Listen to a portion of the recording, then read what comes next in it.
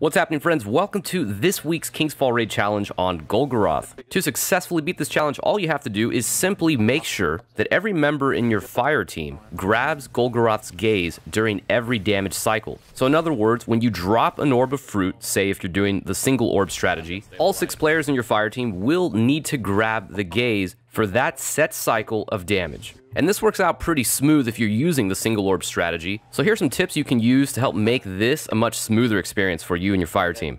First up, before you even start the battle, it'd be a good idea to assign each player so that way you know the exact order of grabbing the gaze. This might work out easy if you simply just divide your fire team like usual, 3 on each side. Maybe start grabbing the first gaze on the left side, that way you drop the left orb first. So the first player to grab Golgoroth's gaze is going to maintain it as you normally would on the single orb strategy. So the key would be to grab the gaze and hold it as long as possible. Now, to set up the rotation of the 6 gazes, it'd be a good idea to have player 2 in the sequence actually head to a position on the far back right side, or whichever position would be the complete opposite from the first gazer, allowing player 2 to get into position and take a clear shot on Golgoroth's back to get the gaze. Now the goal here for player 2 is definitely to coordinate with player 1, so that way player 2 gets the gaze as close as possible to the 0-second mark. It's really important to not grab that gaze too early, as of course you're trying to maximize the amount of seconds that your DPS players have down in the pool of reclaimed light below.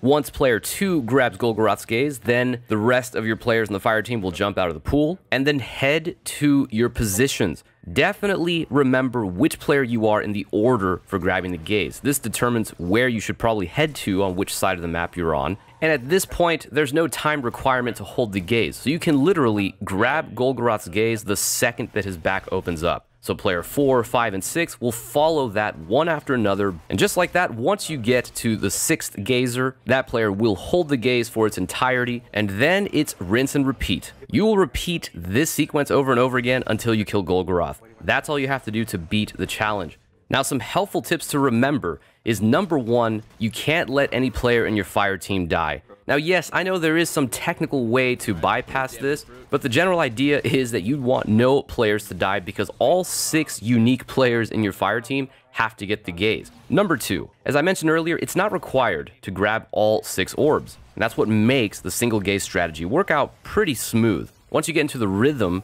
of maximizing your DPS, remembering that the first gaze will always be a little longer than the rest of the gazers, except for player 6, of course, you'll realize that you can easily take out Golgoroth in 3 to 4 cycles of full damage. The third tip is know your zone.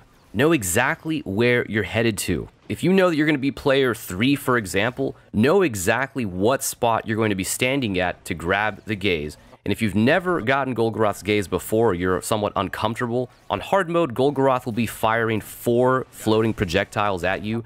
You don't want to really move around much. If you actually get in your spot and stand in place, those orbs will travel in somewhat of a straight line and you can literally take them out with very minimal damage. And my last tip is about damage overall. If you're just not doing enough DPS, or maybe you're playing with a lot of players that have lower light level gear, don't forget that you can actually use that debuff on hard mode called the unstable light to damage Golgoroth. So when you see that you've received that unstable light and you see that 7-second countdown, try and time it to where you actually stand under Golgoroth, or you can just jump over him right as it turns from 1 second to 0, and then let the AoE effect of this debuff do the work, as you'll see that this debuff actually damages Golgoroth rather significantly. So I hope these tips provide some added help in case things get a bit rough for you or your fire team members. If you enjoyed this guide here today, then like the video by hitting that like button down below, and thank you all for hanging out, stopping by, and watching. I'll see you next time. I was like, oh no. I was scared too, honestly. Shut your mouth, yeah, I know. Did you guys both get these weird artifacts? Yes, you get yeah, as a new artifact.